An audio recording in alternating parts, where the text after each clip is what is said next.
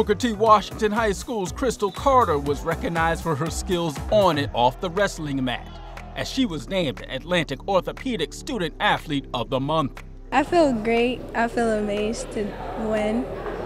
I know it was a lot of hard work, a lot of years of wrestling, and I feel honored, really honored. As one of the leaders on the wrestling team, Carter was happy her teammates could share in this accomplishment.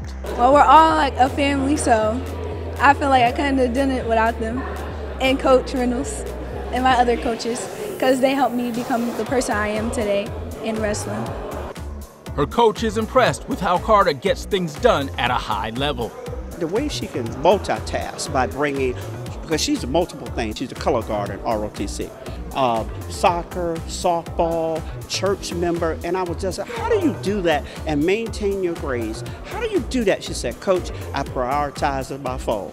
I put everything on my phone with a time and everything. And I thought that was amazing. So the fact that she can do all these things and be good at all of these things is a special kid.